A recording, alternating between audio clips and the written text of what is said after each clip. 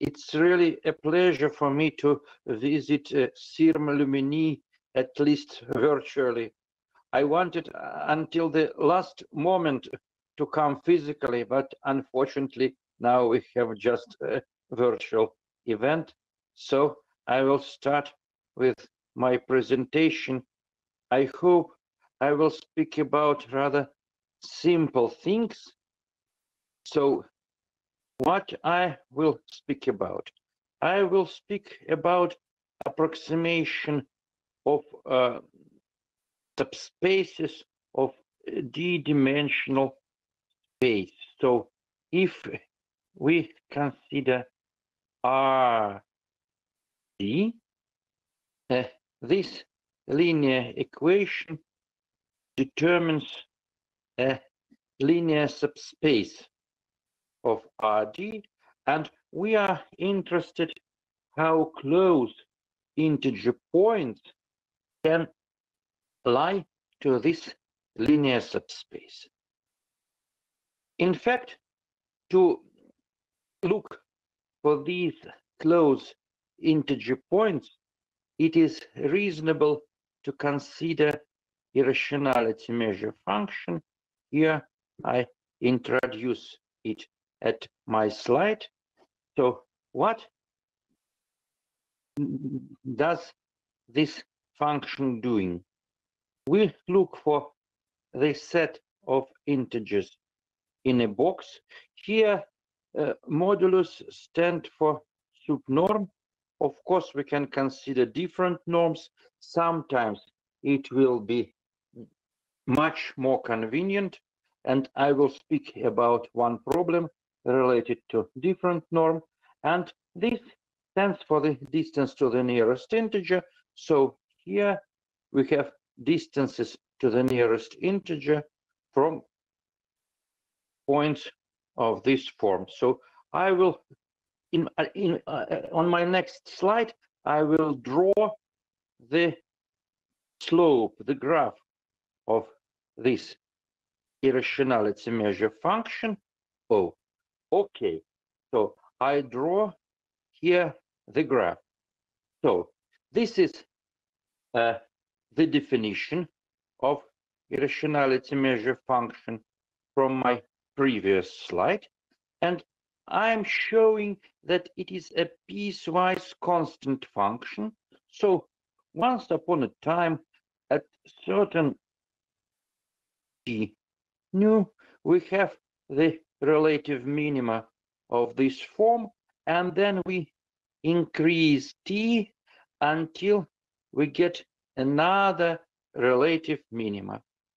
So until there is no other integer point, the function is constant.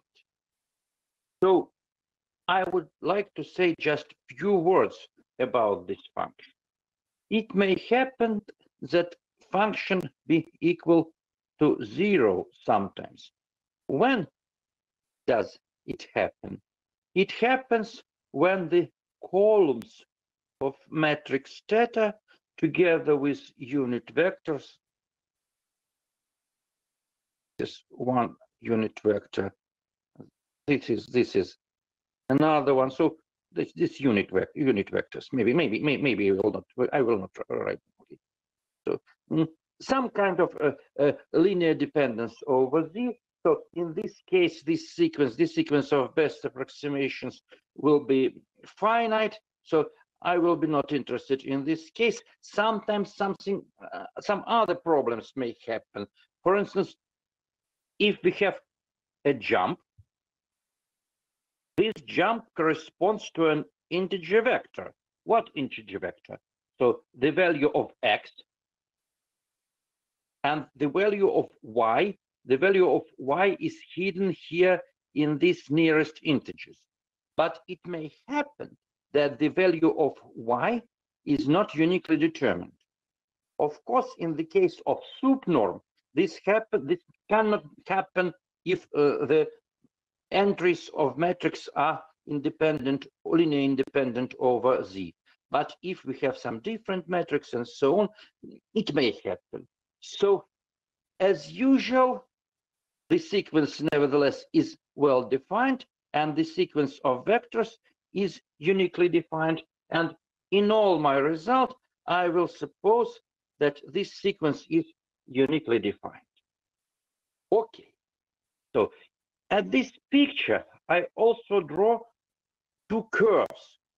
So here are points with white interior, and this is a curve t to the power minus omega hat, which is in some sense close to these points, and here is a blue curve t to minus omega, which corresponds to these black points.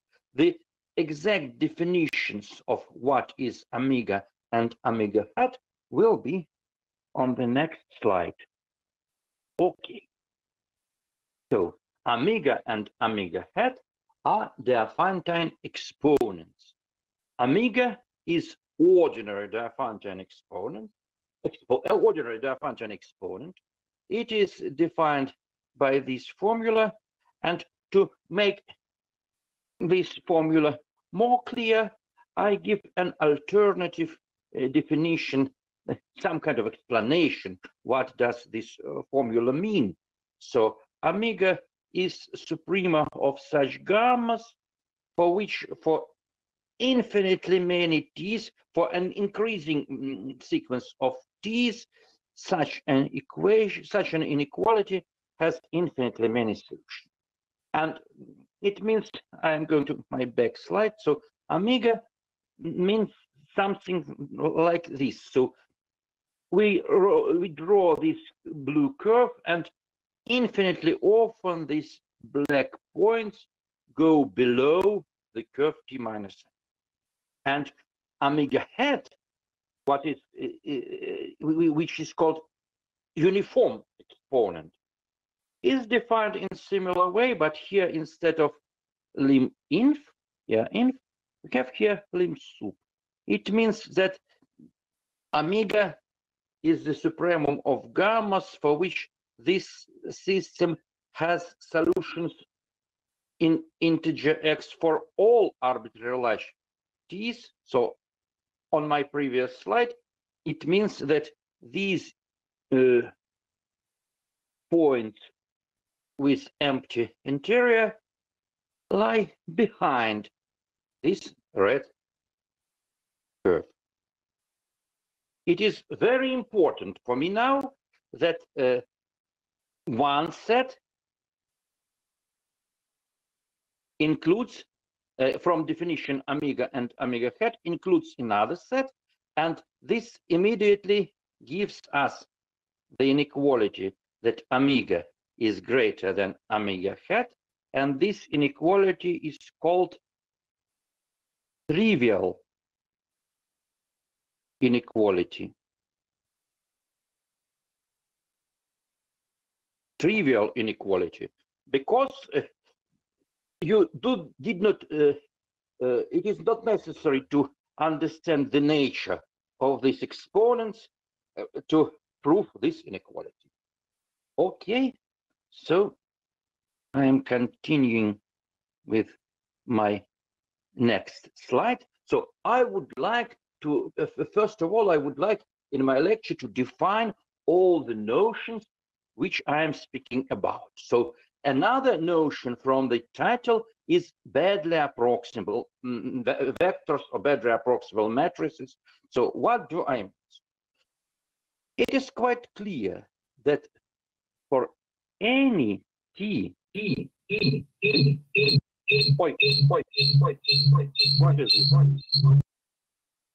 so it is quite clear that for any t, the irrationality measure function is less than e to the power m over n.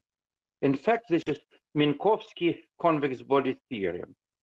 But sometimes it happens that this order m over n cannot be improved. So in this case, matrix is called badly approximable matrix, and we know a lot about the set of badly approximable matrices from Hennenfent. We know that the set of badly approximable matrices has zero measure, and from Schmidt we know that it is a big set. Schmidt proved in his famous paper that it is a winning set in the space of matrices, and every winning set has full Hausdorff dimension. Moreover, when we were speaking about exponents, so these omega hat and omega, here are the definitions. So for badly approximable numbers, everything is absolutely clear. So omega is equal to omega hat and is equal to this critical exponent. Okay, so now I'm continuing. Oh, one moment, sorry. This. So today I will speak probably about three special cases. The most simplest case, when m equal 1 and n equal 1, this is just approximation to one number, but I would like to speak about multidimensional phenomena, and I would like to compare them with one-dimensional approximation theory. So I will say few, maybe not even few, not very few words about the simplest case. I will speak about simultaneous approximation when we approximate one-dimensional subspace in Rd, and the case for one linear form when we approximate a linear subspace of codimension 1. Of course, when we deal with subspaces of intermediate dimension, everything becomes even more interesting and even more difficult. But I'm afraid I will have no time to speak about the last case. If I have time, I will say few words, maybe just few. Okay, so now I'm continuing. Well, so as I promised, I must make it a little bit. I started with I wanted to start with the case with a simple one-dimensional approximation. So what happens in one-dimensional case? So the jumps of irrationality measure function are just the sequence of the denominators of convergence to theta, and for this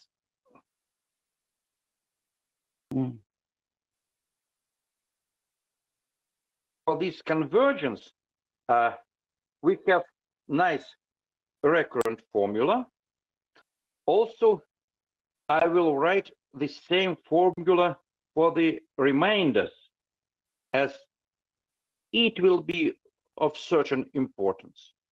And I will speak about just irrational case. So in this case, omega hat is always equal to 1, and omega without hat can be arbitrary from 1 to plus infinity. Okay. So now I'm turning to multidimensional case, to the case of simultaneous approximation. But I'm not able to forget the one-dimensional case where we have continued fractions.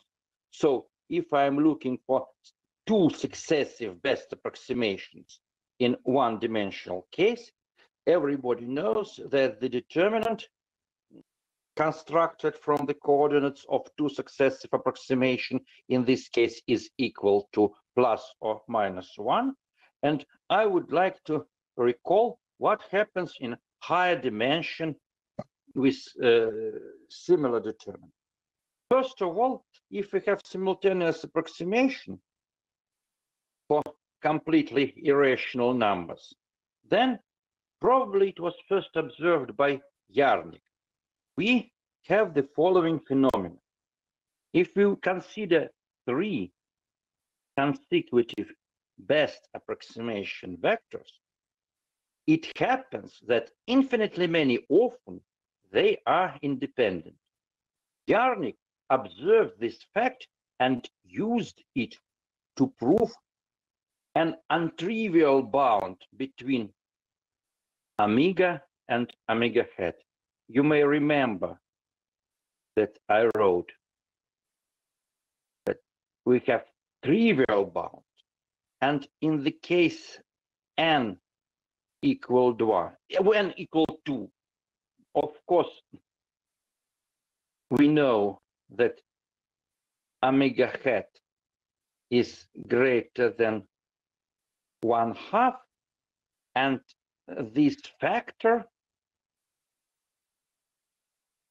is greater or equal than 1. So this may give an improvement of this trivial bound. However, there is a problem in higher dimensions. What is the problem? So this property discovered by Jarnik, I mean the existence of three consecutive independent best approximation vectors, has no immediate generalization to higher dimension. It is easy to construct independent thetas such that if we consider a matrix from successive best approximations, I mean Z nu, Z nu plus 1, and so on, Z nu plus n. So here are the coordinates of successive best approximation vectors. And it may happen that the rank of this matrix is not greater than 3. So why it is important? I will try to explain it on my next slide. So we see, maybe I will come back for a moment, that there is a trivial bound omega is greater than omega hat. In any dimension, we have an improvement which is reasonable only in dimension 2. By the way, it happened that in dimension 2 it is optimal. Probably it was first observed by Michel Raran in his 4 exponents theorem. But what is the optimal bound in higher dimension? The optimal bound was conjectured several years ago by Schmidt and Zummerer in their study of parametric geometry of numbers. I don't want to speak about what is parametric geometry of numbers.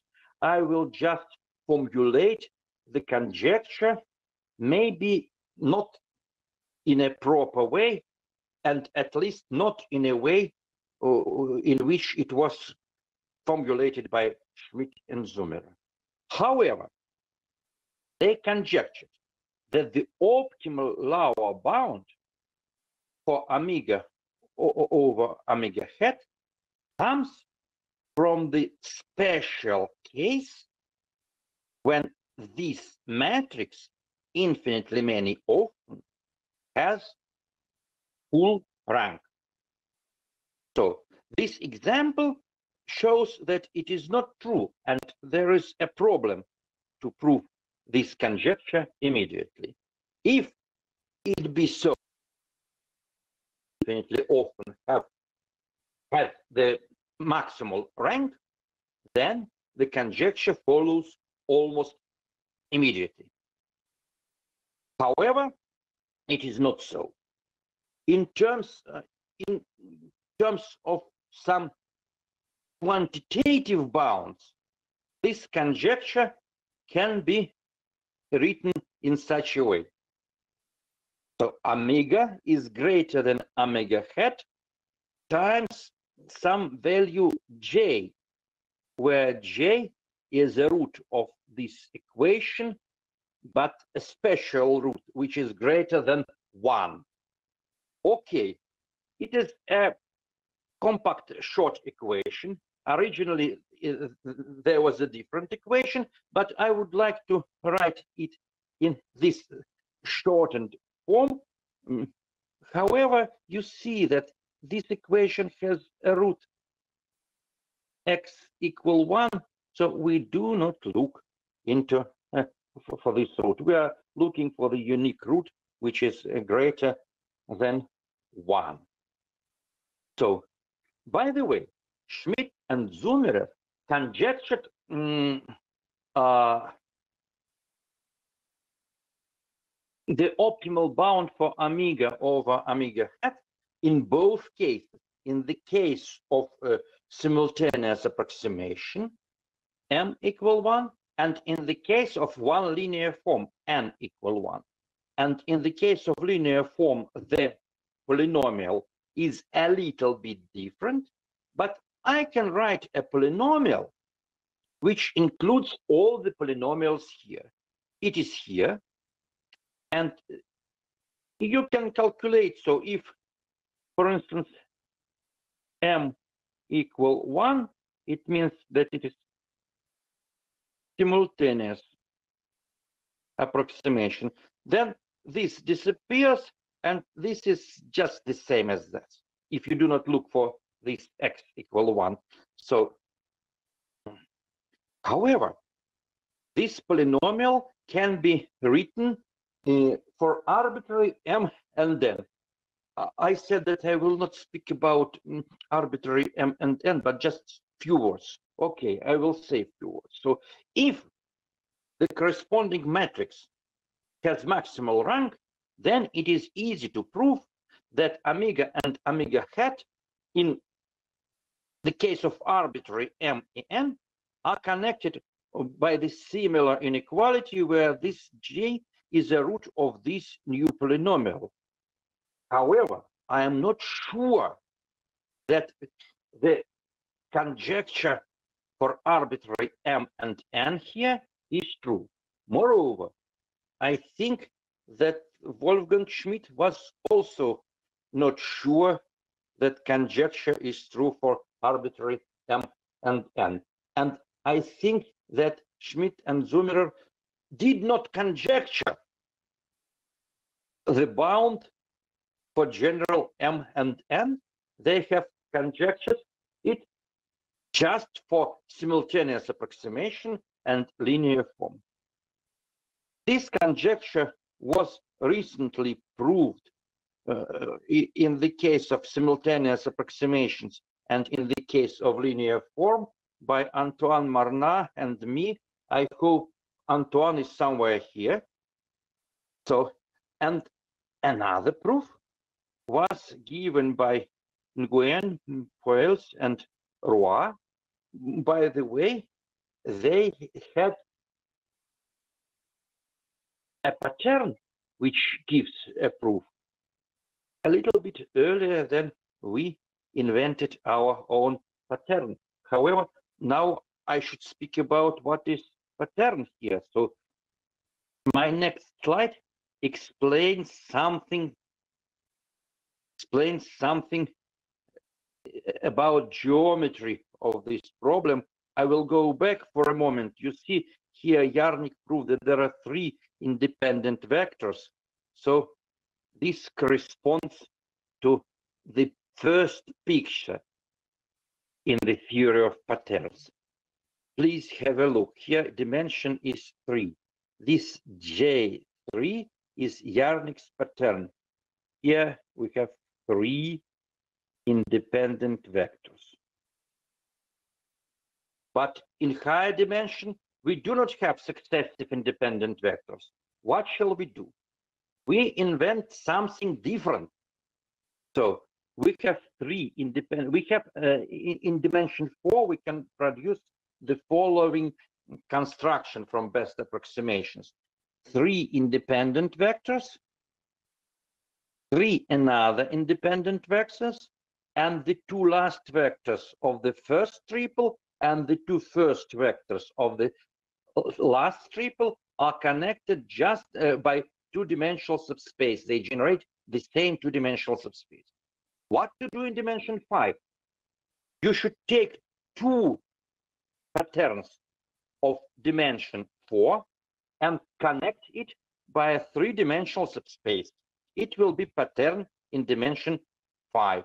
And a general rule that pattern in higher dimension can be obtained by 2 patterns in lower dimension by some procedure.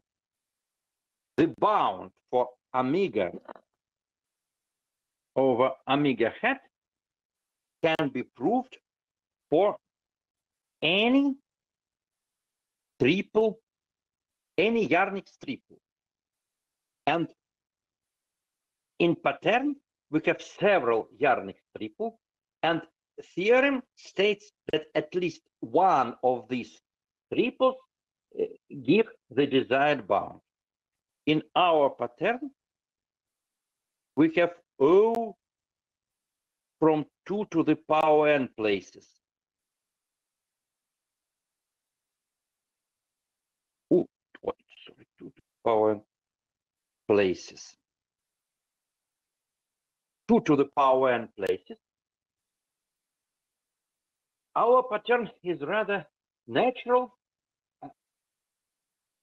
but if we compare our pattern, so we have 2 to the power n places.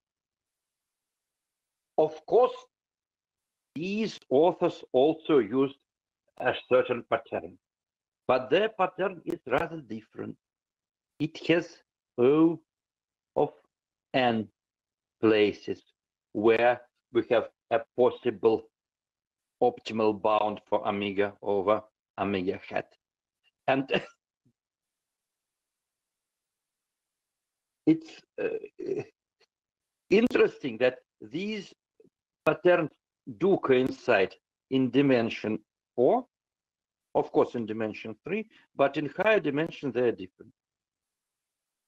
Okay, so now I explained some geometry, some underlying geometry for the solution of Schmidt-Summerer conjecture. And I would like to say that the analysis of this geometry leads to some strange observation related to badly approximable numbers. So now I'm turning to my next topic, badly approximable numbers. And as usual, I will start with one-dimensional situation. So number is called badly approximable when this inequality holds. So irrationality measure function has the maximal order of the minimal order of decreasing to 0. Clearly, it is equivalent to the statement that partial quotients of continued fraction expansion for theta, this is expansion for theta, are bounded. Okay, well, I will recall these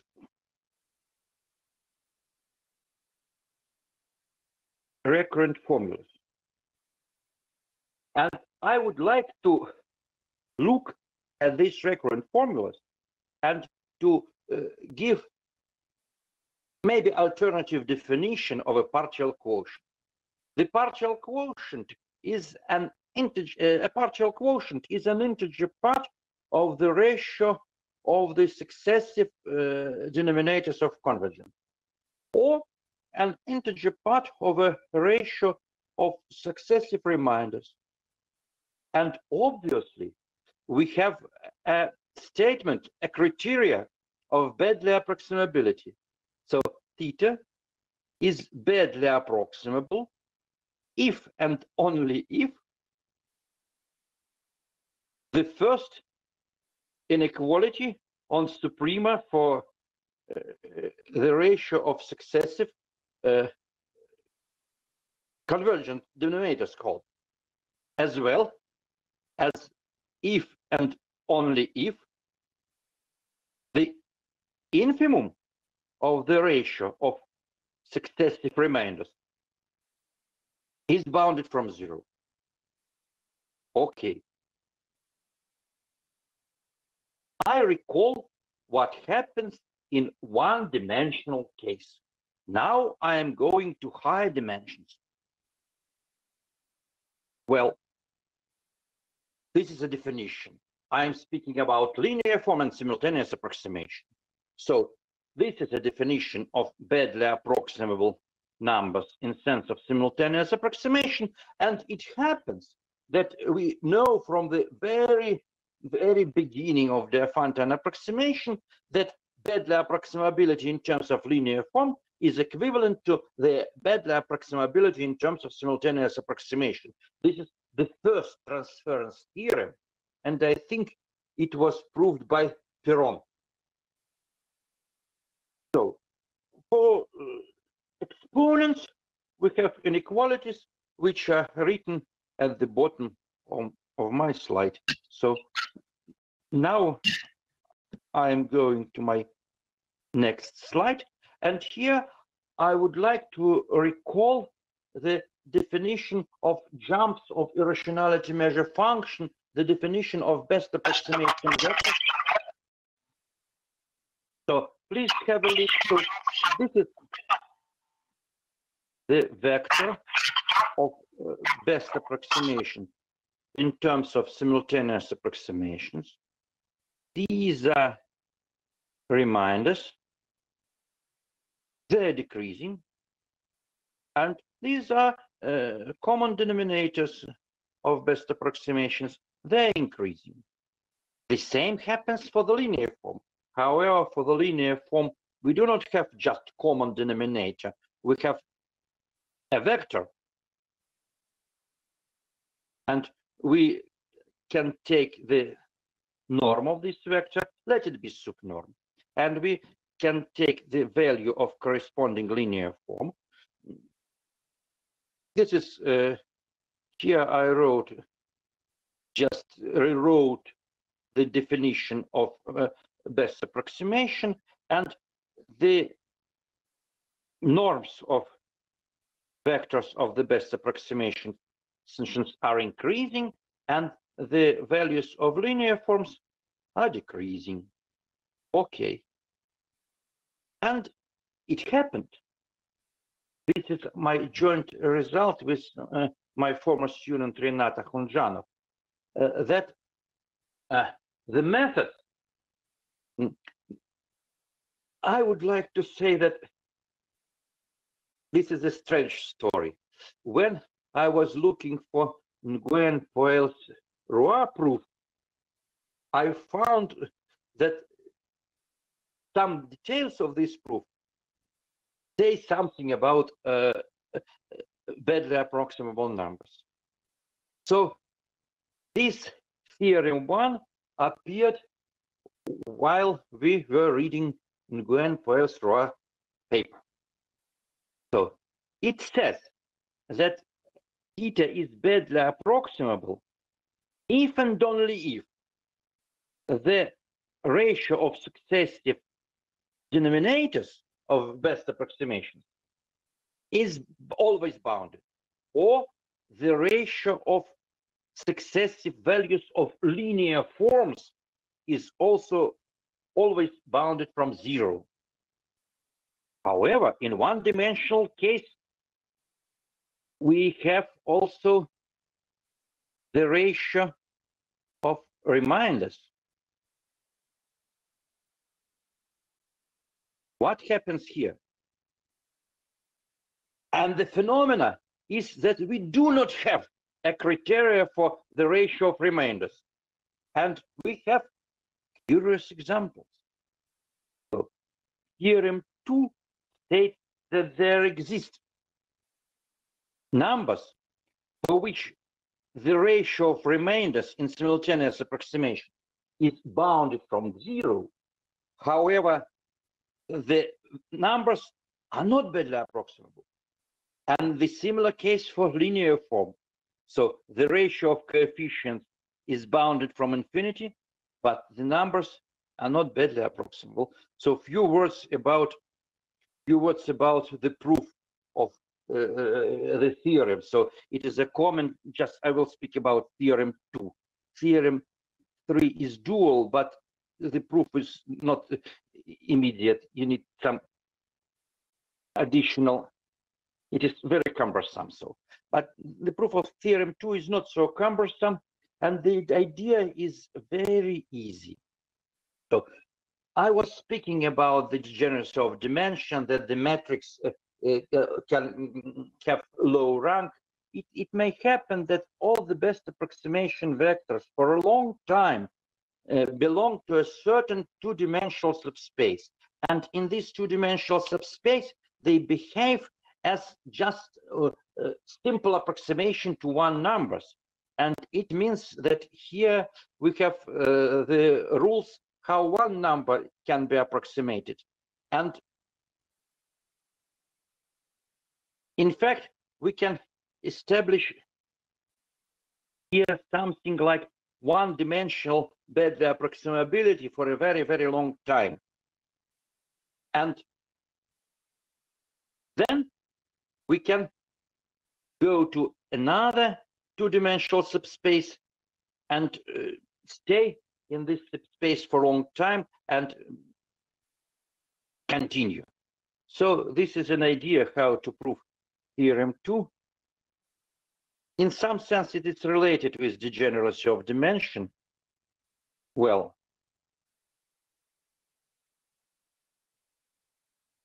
I would like to say a few words about this condition.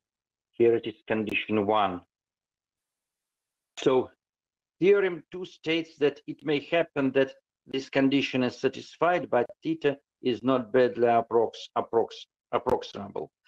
From the construction, which I tried to explain, we have that omega hat for these numbers is equal to infinity, but omega is equal to 1/2.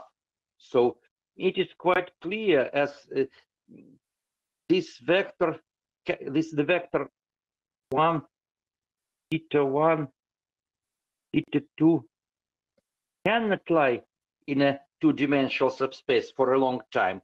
And when we have a switching, when we have these three Yarnik's independent successive best approximation, at that moment we get this bound for omega hat. However, it is possible to prove that if we have this strange behavior of the successive reminders, then omega hat is always less than 1/2. So what does it mean? It means that in this, probably this should be n everywhere. This another number of thetas is n. It means that when n equal to omega hat should be just equal 1/2, because it is the lower bound coincides with the upper bound. However, in higher dimension, the lower bound is different, and there are some questions, obvious questions. what which up to now I do not know answer, but I do not think them to be very difficult. So what are the bounds for omega hat under such strange condition? Okay, so another story related to these results on badly approximable vectors deals with Dirichlet spectrum. I will recall some well-known facts about spectra. So here you see definition of Lagrange spectrum. Here you see definition of Dirichlet spectrum. Probably I do not have too much time to speak in details about problems related to these spectra. There are a lot of problems, a lot of unsolved problems. I would like to say just that the key word for study is of Dirichlet and Lagrange spectrum is isolation.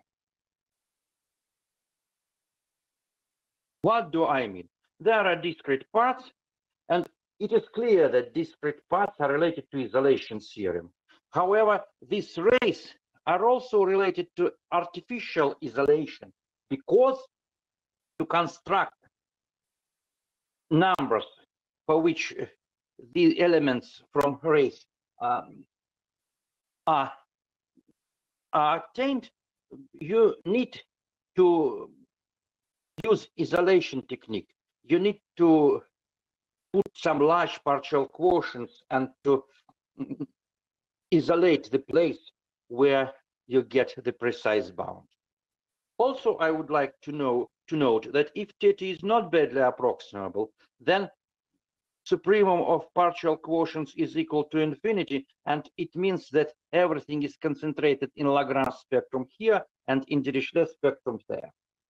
So I am continuing with a theorem which I like very much. This theorem was proved by my students, Renata Khunjanov and Denis Shaskov. And when they proved it, I did not believe them. I said, "You're saying something stupid, go away." But they had enough courage to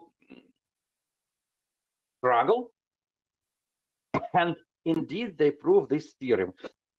By the way, we do not know complete structure of Lagrange spectrum. We do not know complete structure of Dirichlet spectrum in dimension 1, but in dimension 2, we do know the complete structure due to Akhundjanov and Shaskov. Of course, for simplicity reason, they worked with Euclidean norm, but nevertheless, they were able to prove that the spectrum is just the whole interval. And this constant 2 over square root of 3 is related to an old theorem by Kurt Mahler about critical determinant of a cylinder. By the way, motivated by a recent paper by Beresnevich, Guan, Marnar, Ramirez, and Vellani, we formulate theorem 1, which says that any number from Dirichlet spectrum may be attained by theta with such a property. It means by theta which is not badly approximable. This means that it is just an easy consequence of Akhundjanov-Shaskov theorem. They were not interested in emphasizing this fact. However, this fact really exists in their proof. What do? They construct, for given d, they construct theta such d theta is equal to d, and by the way, this is unbound. This is unbound. Well, so we have an alternative proof of a result from this paper, and moreover, so this theorem is not in some sense, it is not a new construction. You just should look into this proof and just make a note that it happens so. However, motivated, but why? Here is we have number one. Number one means that there should be number two. Indeed, motivated by a question by Barak Weiss, we can formulate a complement to theorem 1.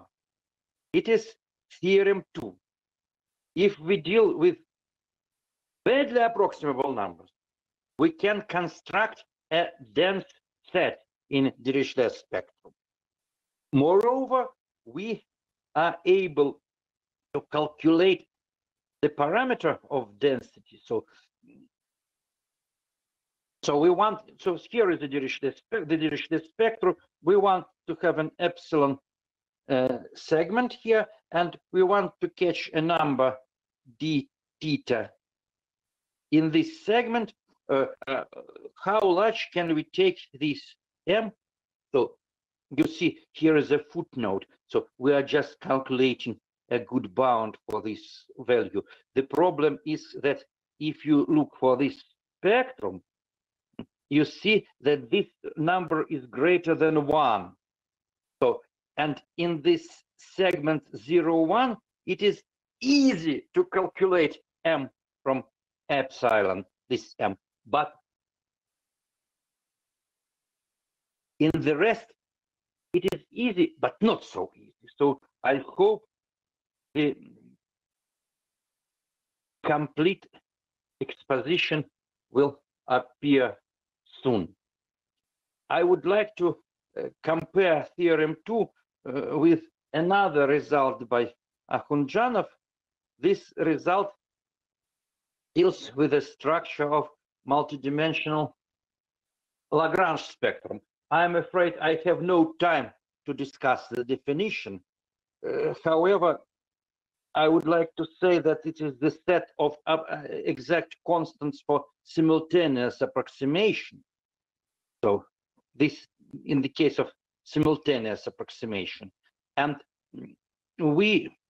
Akhundjanov was able to prove that in a short interval close to 0, there is a point of Lagrange spectrum. Probably it is the best result now. It's a pity, as I want to say that maybe we know nothing.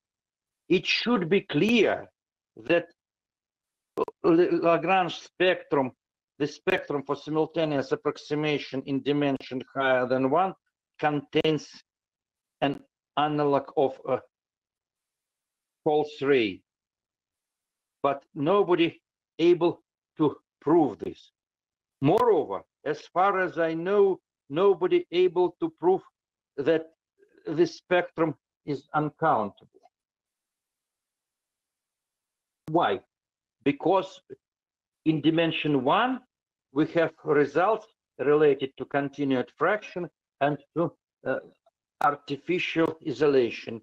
And here in higher dimension, we do not have continued fractions. So probably this is time to finish.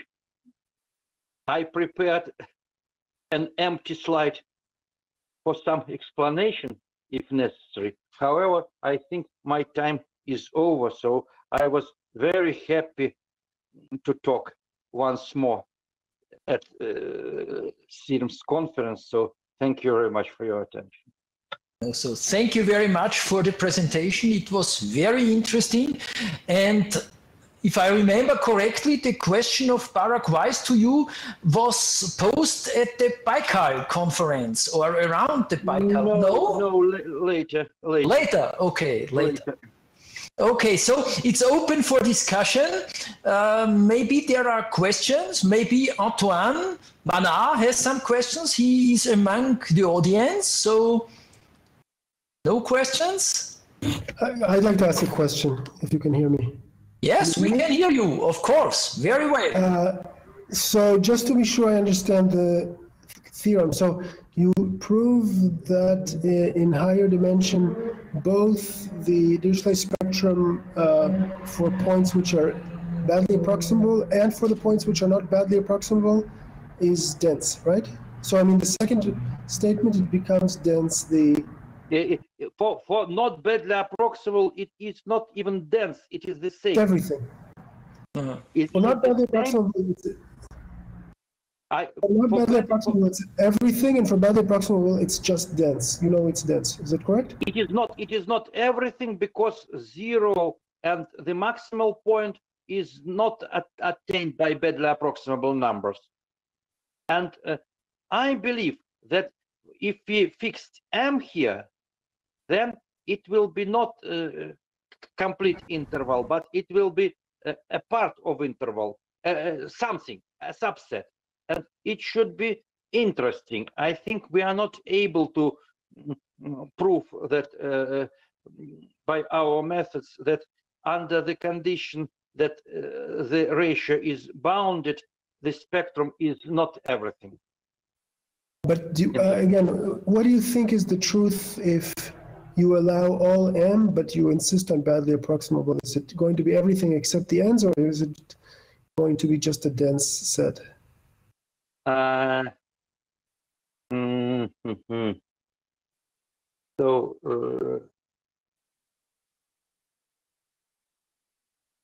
I don't know. It's up to now it is an interesting question. You just this theorem too was motivated by your question. When we start thinking what we are able to prove, we understood that we are able to prove theorem 2, but up to now probably nothing else. I should say the question comes from Kleinbach. I was basically repeating a question of Kleinbach. I want to be clear. Yeah, so maybe this is suitable to say some words on Wednesday if you sleep 2 nights over the last question of Barak, so maybe something could be said during the problem session.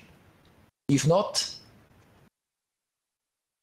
now it's maybe good to think a few days on that. Are there other questions? Easier ones? I have more comments than a question. Yeah, please. So first, maybe I should comment about these questions on Dirichlet improbable, bad, and singular, and just say a word that these techniques that you use are much stronger than what we achieved with Bresnevich, Kwan, Ramirez, and Vellani, in the sense that when we use parametric geometry of numbers, there is the dimension that appear, and that is an error term that we cannot get rid of. So this means that we cannot construct anything with a very precise value of the Dirichlet spectrum. So, however, you have results in much more general situation. Yes, this is true. We have something so in larger dimension, and we can impose some condition on the value of exponents, but we cannot reach specific value of the Dirichlet spectrum. So I think that it is very interesting, and maybe we can combine both techniques, and I think there is quite a lot of interesting questions. Of course. I want to say that this paper by Akhundjanov and Shaskov proved a good result some time ago. Yes. And my second comment is about the conjecture for the lower bound for omega over omega hat. So you said that Summerer and Schmidt didn't state it explicitly. Actually, one moment. For systems of linear forms. Exactly. So what you write in the remark. So you said that maybe Wolfgang Schmidt doesn't believe that it is true because they didn't state it explicitly, but actually, no. I remember that for some time ago, Schmidt was trying to construct a counterexample to this conjecture when m equal n equal 2. Okay. I remember this. Maybe, Yes, maybe. I remember some discussions about that. But I wanted to mention that Wolfgang Schmidt published a paper this year in Acta Arithmetica that is quite long. And actually, so it's not formulated this way, but he states a conjecture 8.2, that is, I think, really equivalent to that. Maybe he changed his opinion. You know, sometimes Yes. people do change their opinion. I know it by myself. Yes, but he also, in this paper, he also considers, so he defines what should be a connected LM system, and maybe he believes that you need the systems to be connected to have this conjecture to be true, and if you have disconnected systems, maybe it's not true. Yes, I don't know. I also have some idea how to repair the conjecture, and it is related to. I said in my lecture, I have no time to speak about this terrible case. Mm-hmm. In some states, in this case, we do not know Dirichlet's theorem, as it is not linear. It is not a linear theorem. So this is a very exciting case. If you understand omega over omega hat in this case, I think you will understand everything. Maybe not everything, but of course it would be a good start. It is the most exciting case. I agree with that.